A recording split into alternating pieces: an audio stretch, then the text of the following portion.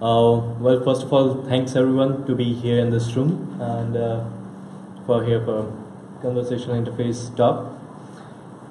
I'll quickly go through my own introduction first. My name is Arijit. I'm a Drupler for past 6, in fact now 7 years.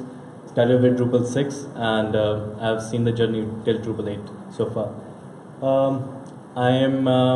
I can be searched as a Photos Lab. You put this string in Google and you'll find me over Twitter, Facebook, LinkedIn, Drupal, everywhere. Quick introduction about my company. I work for Srijan Technologies. It's one of the largest Drupal pure play shops in India and in fact Asia. We have got presence over almost every continent here right now, and it's more than 175 plus team, most of them Druplers. I won't take much time into the introduction. Let's get started with the topic. We already know what user interface is and why it is required. Machine doesn't speak English and we don't speak binary, so we need an interface. But before we get into conversational user interfaces, let's talk about the current most common and most used user interfaces, CLI and GUI. Now, the first one, CLI, command line interface, is almost 50 years old, and yet it looks almost the same as it looked in 1960s. Very few changes have come in here, except for there are many more commands now. We can do much more with the interface, but the way it looks, the way it feels, it's the same. You just need a keyboard, you put in commands, you should know the commands, and you can do whatever you want to. Now, this is a very famous interface. Everyone uses it, the developers especially. But it has got a downside to it. You need to know the commands. You need to know what all it can be, what all it can do. You need to know how to get the help. Either you need a reference sheet with you, or sometimes you need to Google for commands. It is difficult for a common person who is not exactly a developer but wants to use a computer. It is difficult, but yeah, nothing can be done. We say deal with it, the developers. Now, to counter this problem and make it accessible, the computer accessible to most of the people, GUI was launched. And now, just talking about the evolution of GUI, this is probably the first computer that actually had the graphic elements. This is Alto computer, made in 1973 by Xerox. Now, very few people know that the graphic user interface was actually conceived and developed by Xerox much before Windows and Mac actually came into the picture. In late 1960s, early 1970s, Xerox as a company thought that there are many advancements happening in the computer field, and their current business of creating photocopy machines and all that stuff is not going to sustain for a long time, though it did. Now, they put up a small team and put in huge investments to create some new products for the market. One was laser printer that they introduced. The other one was this computer. Now, the most what they thought with this computer was that it can go to homes. It had some graphic elements. You could paint.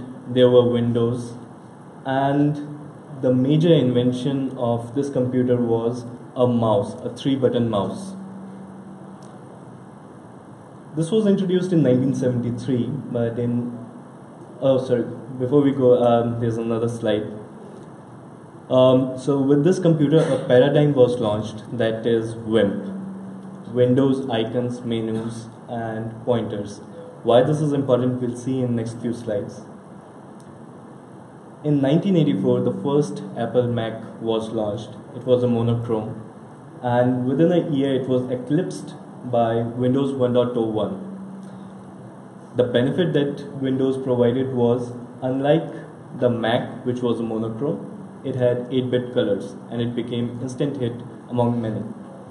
In 1987, Apple Mac came out with better icons, better screen, some colors.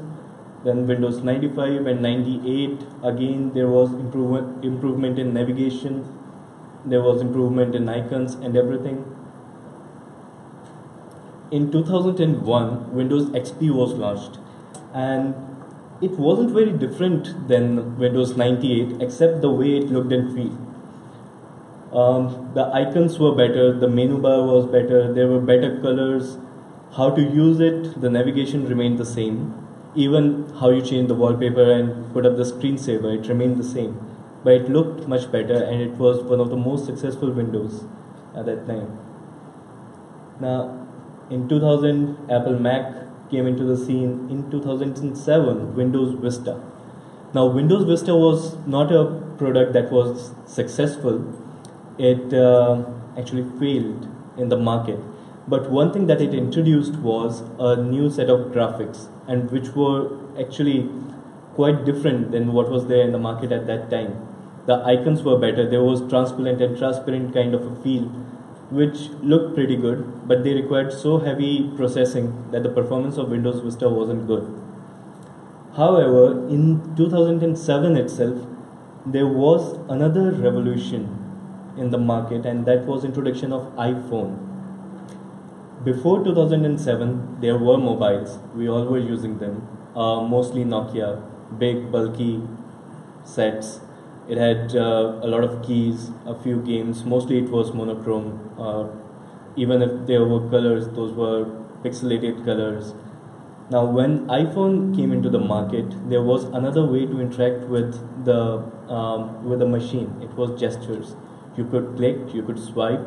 This looked good, it felt good, and it was pretty easy to use. Soon after, there was iPad, which provided another kind of experience. It was a bigger screen, it was touch, it was something in between your phone and a desktop. With this touch and gestures, there was another thing that came into being. Not exactly came into being, but people started exploring it more. That was NUI, or Natural User Interface. Now, if you see in this picture, which is quite small though, there is a bookshelf and some books in it. Now, this is just a emulation of what you see physically in your rooms, a bookshelf, but it becomes very easy and intuitive when you use it in your iPhones or iPads. In 2012, Windows 8 came into being with lot many icons, and it was probably more confusing than they thought. In 2013, another version of iPhone was launched, the first one of which a lot of us have in our pockets right now. Then came Windows, another version of Windows 10, and it was a hybrid. It could use touch, it could use pointers and everything. Now, with these three slides of evolution that we have just seen, the paradigm has been updated a little. We still have Windows icons, menu and pointers, just the addition is gestures. In last 3 decades or 4 decades, we have been able to add a gesture to it. Otherwise, if you see the evolution, all we have been doing so far is improving the icons, improving the navigations, improving the curvature of the screens, all of those, the windows, but essentially the paradigm has remained the same. Now, coming back to the problem we are trying to solve that we discussed before starting our talk, there is a computer that understands binary, and there is Mr. Bean who doesn't speak English, but okay, we take it for an example, a human who speaks English. And the user interface just comes in and says that let me mediate. Humans, you speak English, I'll convert it to binary, and computer, you speak binary, I'll convert it to English. That's all the problem that we are trying to solve. But what exactly is the solution that we are going towards? Now, this is a screenshot of wget GUI program. It does nothing. We have a command in command line interface wget with lot many options. Now, this program just provides a graphic interface for it. There are so many fields. There are text fields, drop downs, buttons, checkboxes, everything. Now, the way we are evolving our GUI is just making this form a little more beautiful. Rather than gray, make it blue. Make these fields a little more sassy. Make this form a multi-step form. Make it conditional. You click a checkbox and suddenly you see 3 more checkboxes. And this is the evolution of GUI that has happened in the last few years. Next evolution could be this.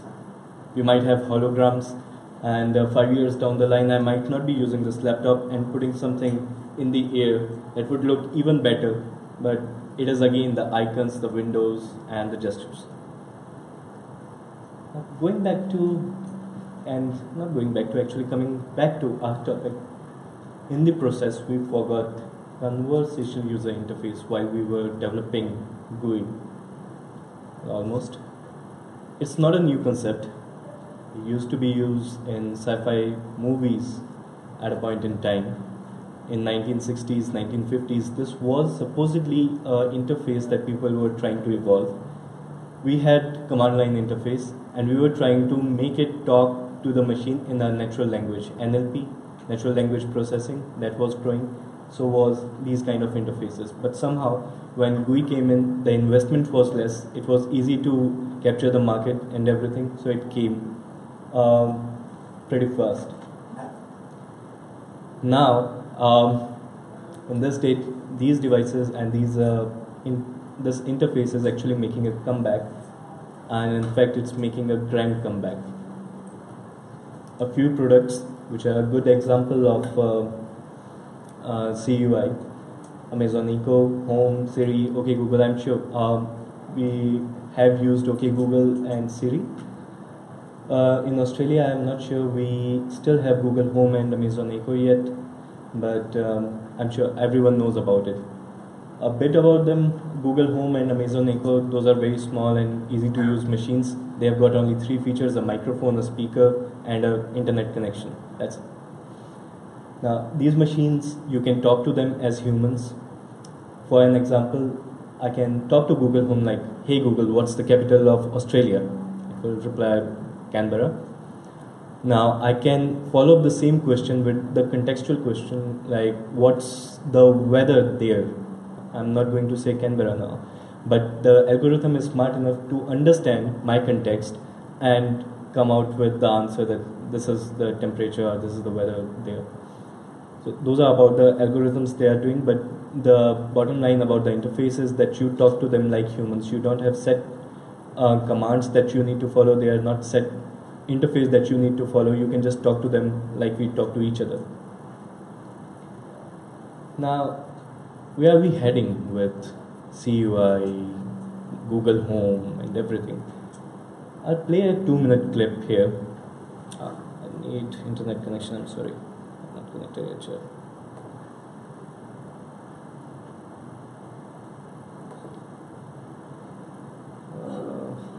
I don't see the internet connection here. It will take a minute. Excuse me, what's the password? Great event. Is that correct? Yeah. Thanks. Okay. Trying to refresh it.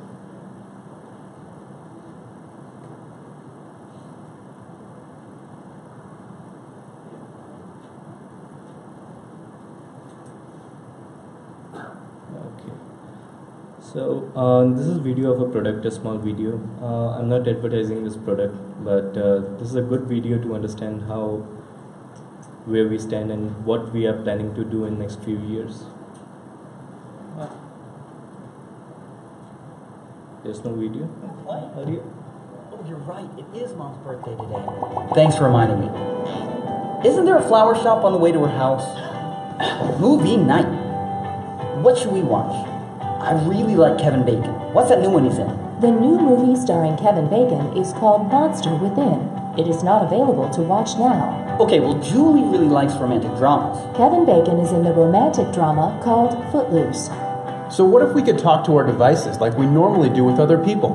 Introducing Vivio, a a conversational interface technology that can be used with lots of devices and applications. It goes beyond the usual voice commands and whimsical speech-based assistants to make natural dialogues with devices a real thing. Vivio's conversational engine is built on a knowledge graph with more than 100 million smart tags that can identify the essence of what we are talking about. A personal graph that learns our behavioral patterns as we use our devices, then matches things to our interest. And a conversational query engine that gleans our intent with speed and accuracy so that our devices are able to keep up with our conversation. Put simply, Vivio understands what we mean. The Bengals kick off at 1 p.m. You're scheduled to be at your mom's birthday lunch today. I will record the game for you. Gives good advice. The florist is on 5th and Walnut. You have time to pick up flowers after the gym. Calling now. And gets to know us. Footloose is available to watch now. Great, let's watch it. Hey, hon, can you grab me some popcorn? You read my mind. Learn more at vivio.net. Anyways, there were two concepts in this video. One was the interface, how we are interacting with it. There is a chat interface and there is a voice recognition interface.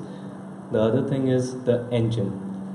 And this is one of the things that normally when we read the articles, when we talk and when we perceive CUI, we perceive it something like it's a bot. And the bot needs to be like made, which is not very easy and everything. So let's debunk some myths here. Next 2 or 3 slides. 1, CUI is not exactly a bot. If we read the definitions, bot is a software application that runs automated tasks over the internet, which is a program. A conversational interface is any UI that mimics talking to a human, mostly in natural language. These two are different things. Other thing that normally comes into our daily conversation is it needs voice recognition, which is not correct again. There is one example of conversational interface, which is kind of a chat. I'll open a site here, uxchat.me. You can look at it yourself as well. Now this site has got nothing but an interface where you can actually talk to a particular program. This is these are already defined things in there. You just keep on adding some input and it will keep on typing. It will give you options to drive the path of the conversation, what exactly you want to do. Write something, then ask you what else, and keep going on.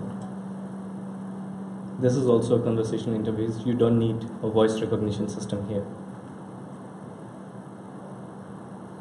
More examples: WhatsApp, WeChat, Line, Facebook Messenger, all of these.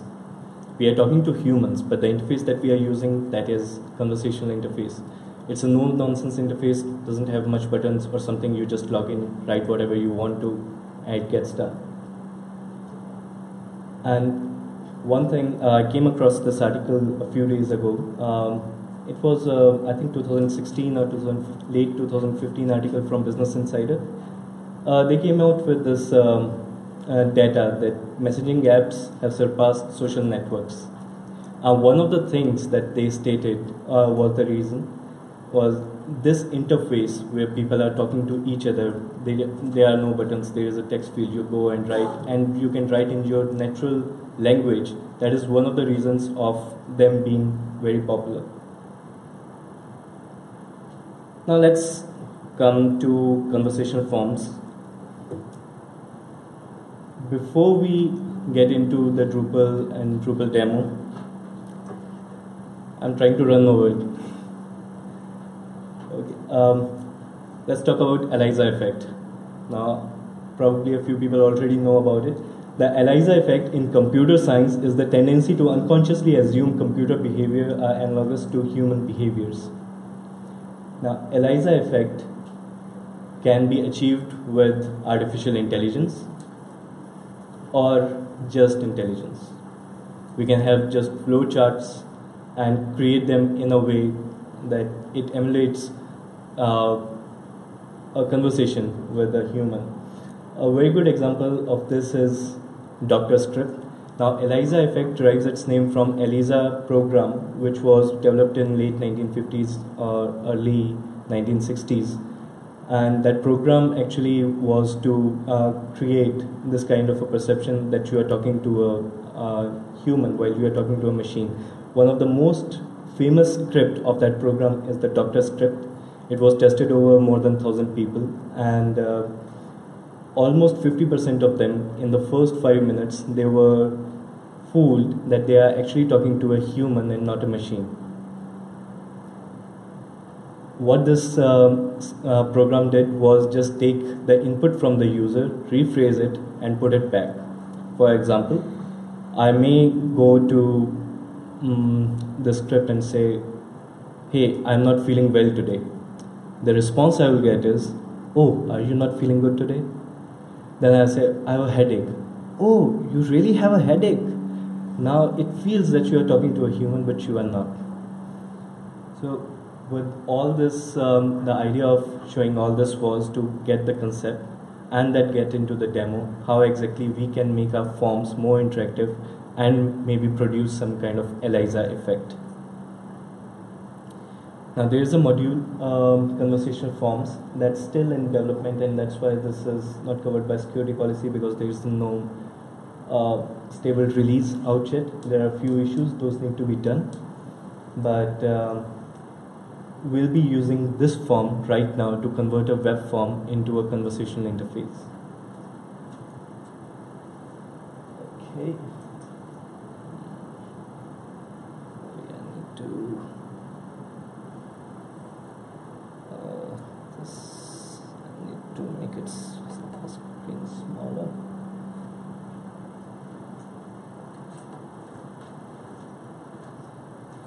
Okay, it's visible now. So this is a simple feedback form created in web form. Right now I'm using Drupal 7 here. It asks for a name.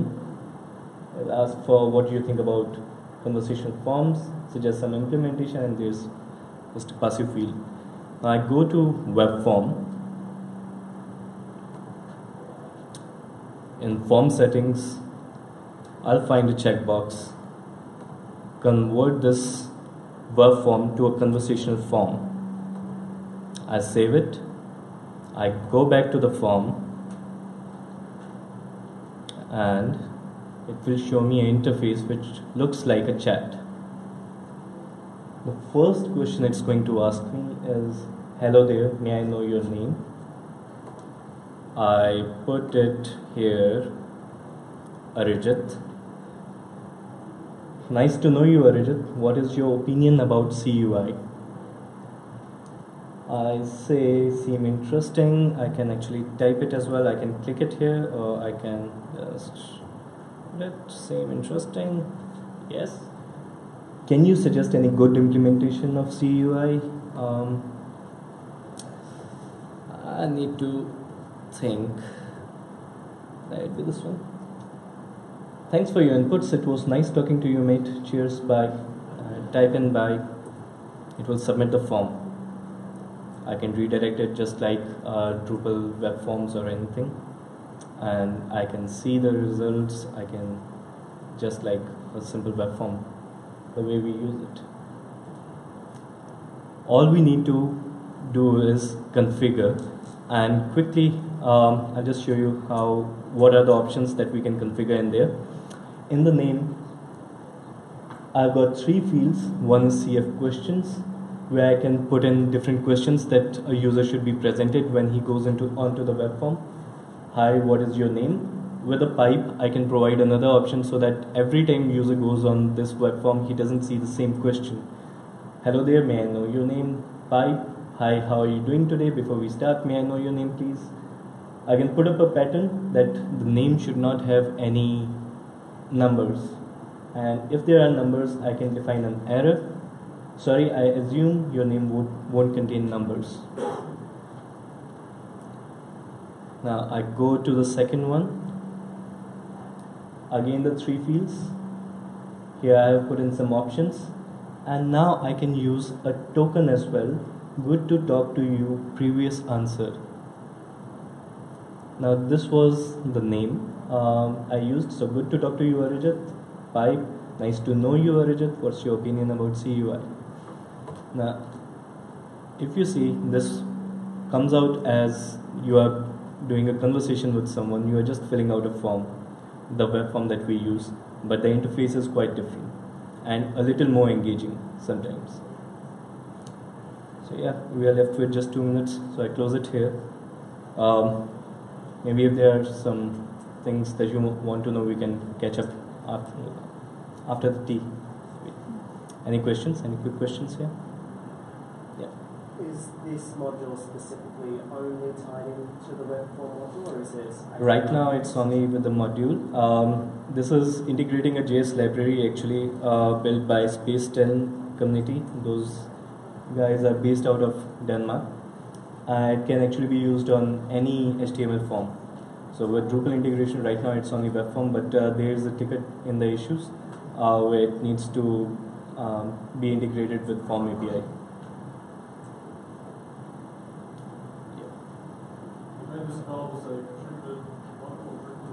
I'm sorry. Is this going to allow Drupal? Yes, it is. The path is project/conversational_forms. You can go there and try it out. Is there branching logic to it? Is there actually any AI, or is it just predetermined definition? Well, it is a very dumb form. I'll quickly show it to you. Now, if I go there, it's just a wrapper over a web form. Whatever I'm typing, that's actually just going in the backend.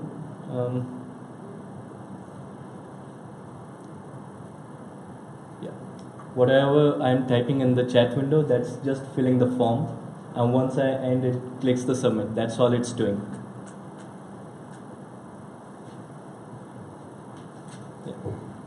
Just thinking about the keynote presentation, it'd be interesting to try something like this with the read spec.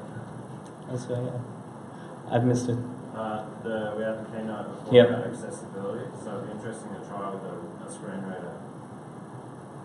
Well, that is something that we'll have to try. I haven't tried that yet. So just a question about branching before, like in web form, you can do additional fields. Not yet. That's one of the issues still pending in the issue queue. Once that's done, we'll have a stable release out for this module. Yeah. Any other question? Well, thanks everyone. We're done.